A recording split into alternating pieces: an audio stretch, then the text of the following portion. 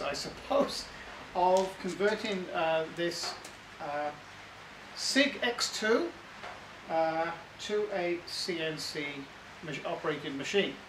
I hope you enjoy what you see here. Okay, so I've got some insulation tape. Actually, it's electrical insulation tape. It's very tough. Just on here and onto here, because it's a bit of a pain actually trying to get this off the screw. You can do it, and I'll demonstrate afterwards how it's done. But this particular case, it's quick for me just to put a bit of tape on here, make sure no shavings gets into the ball screw. And what I've done, I've already cut this off with the angle grinder, as you saw just now. I faced it off, put a center drill in, and now, because this material is so hard, and it is, you know, sort of protruding or stuck out from the end of the chuck, you know, a good 4 or 5 inches there. Actually, nearly 6, between 5 and 6 inches actually. And it's 16 mil diameter. It will tend to bend or flex if I didn't have some support this end. Also, it would chatter, and it'd probably end up bending the bar. So you have to support it, and I'm supporting it with what they call a live center. This cone or center here actually rotates with the material. There's a bearing inside here. So this is why this is called a live center. If this just was put in the tailstock here and didn't turn, that's called a dead center. Okay, so now I'll start to machine this up to this point here, and I'll show you how tough this damn stuff is. Here we go.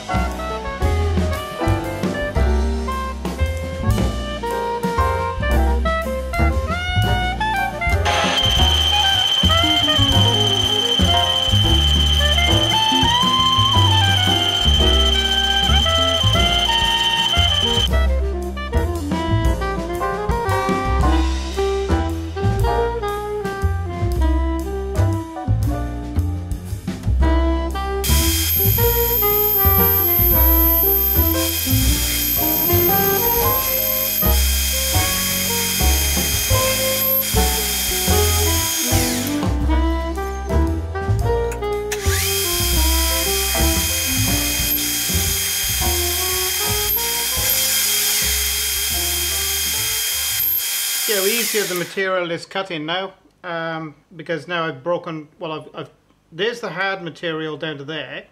I've just broken through to it, to the softer material, but in the center it's even softer again. So it is a little bit like a samurai sword. And what I'm going to do is I'm going to deliberately leave this slightly rougher finish, so this has something to grab onto, and I'm not going to get any slippage there.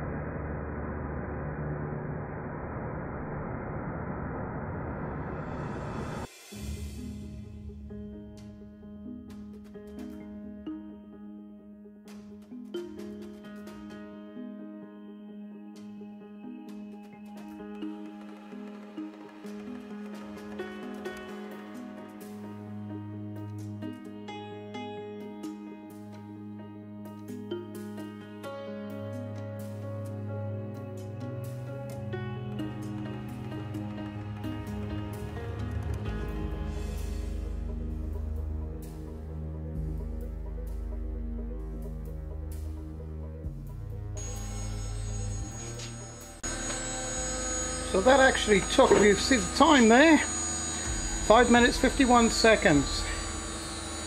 So Gwen can actually be quite efficient in cutting these sort of things out. That's 12mm of aluminium, and it's about 70mm square.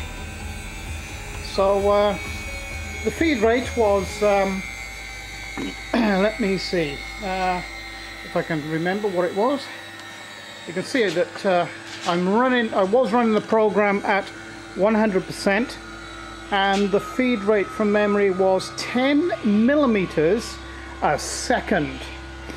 So that's what 10mm a second looks like, running a CNC router.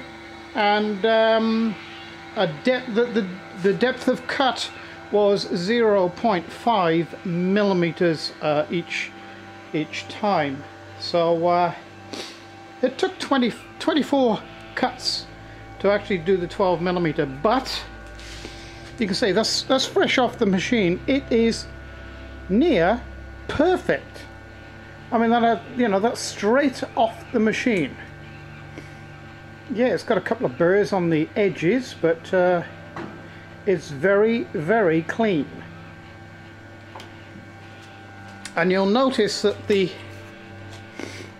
shavings that come off these CNC routers, when you run them at the right speed and the right feed, the shavings come off cleanly, but you do need to evacuate them with either air or some method, or sometimes you can use a vacuum as well, but I prefer to use air because it keeps the material and the tool cool. Plus I use WD-40 as a lubricant and cutting aid, and it makes a damn good one too.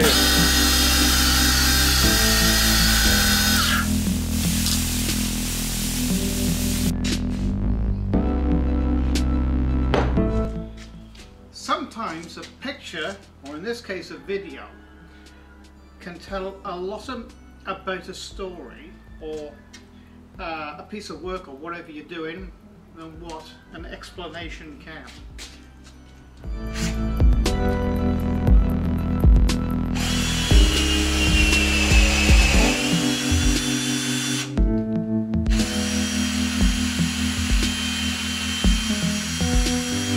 So this is the most efficient way of cutting a thread en masse. A little bit of lubricant, WD-40, wonderful stuff. A good tap, a good cordless drill, and the right size hole.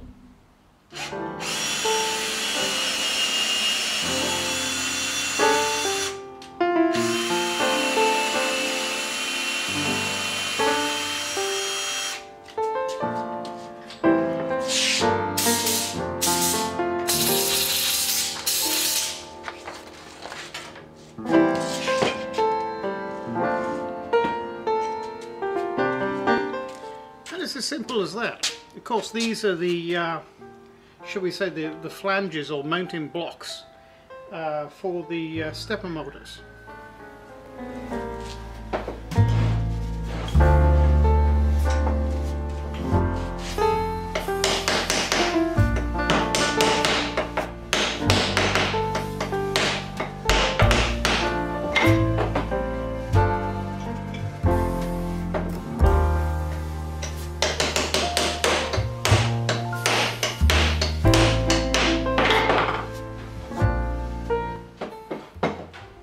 So these are the three, shall we say, mounting extensions for the stepper motors.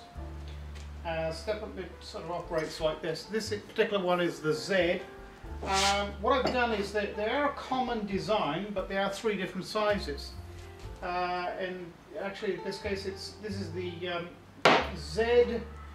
This one is the Y, and this one's the X. Okay, this particular unit is the Z, just happens to be the largest. So you can see its construction. It's very, very solid and very, very square. I don't know if you can see the inside of that. I've actually machined slight flanges down inside there, so this will go down so far and stop, and it's absolutely square, as you can tell. So those are the holes I was just drilling and tapping. They line up perfectly with this, so this perfectly fits in like so. But now what I have to do is to drill 4 holes. Well, actually I'm going to leave that till much later because I haven't actually made the Z axes as yet. So I want to get this up to a stage where the last piece of the puzzle then, which would be bolting this onto each axis. So what I'm going to do, my next job now, is to, on the 4 flat areas here, drill a clearance hole and then drill into this block here and thread it. And then countersink here. So I can put, I don't have them here. So I can put these countersunk Allen head screws in on each flat, like so, on each flat, on both ends. Really, that's all required. That's all that's required for this. They will do the job quite nicely. I mean, these are not exactly a press fit, but they're a nice tight fit in there. They can't go anywhere. They're on a ledge as they go down in. As you can see, they fit perfectly. And so you just need something to lock them into position. Really, they're just taking the weight of the motor relay. Yeah, so all good.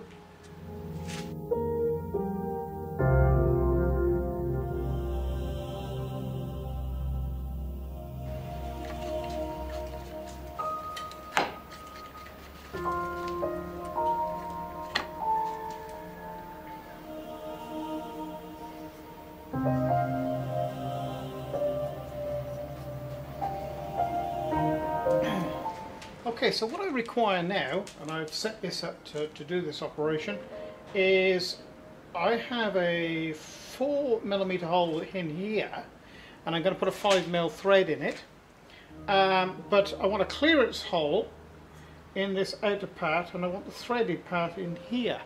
So I'm set up now, and I've set the depth gauge here to cut the distance of this outer shroud then. A clearance hole, so that's what we'll do now.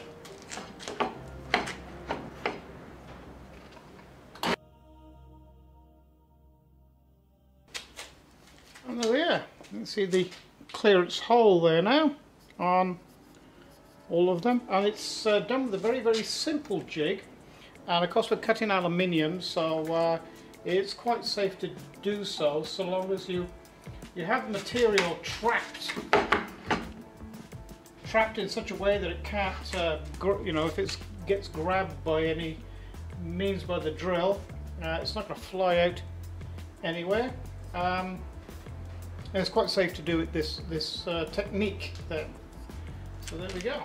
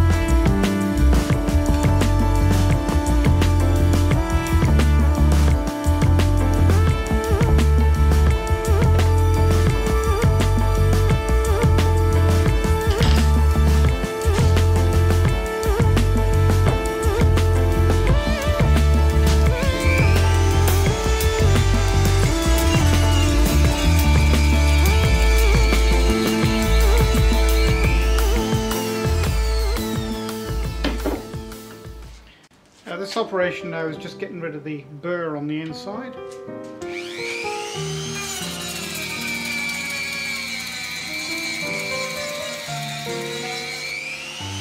Simple as that.